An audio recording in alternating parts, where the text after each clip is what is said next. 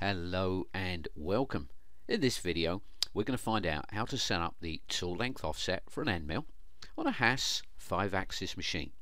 We're going to be using the probe and we're going to be using Visual Quick Code. That's VQC for short. So if we just look over to the controller here, what I've just done is set up the tool length offset for tool number 1. So there's the offset right there. So there's our Renishaw probe that we've got set up on this machine. So let's go through the process. So first up, I'm going to power on the machine and do a reset, power up, restart. Get rid of any alarm messages. And then first up, what I'm going to do is click on MDI, and then after this I'm going to click on Program Converse,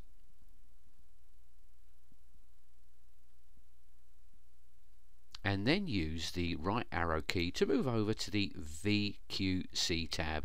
And then once I've reached that particular tab, I'm just going to hit enter on the keyboard. Next up, going to click on F2 to load a template, and I'm just going to hit enter to select this particular program. Next up, going to use the arrow keys to move down to tool settings and then hit enter. And then from the options here, I'm going to pick auto length only. That's the one in the top left corner. After this, I'm going to input the number of the tool, and it's number 1 in this particular example.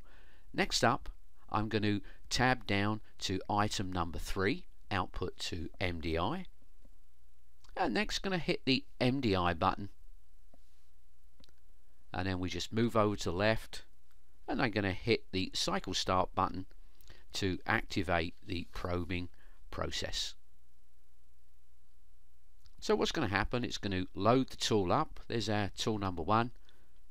It's going to move on down to the probe, touch once, twice, and then a third time, and we're done.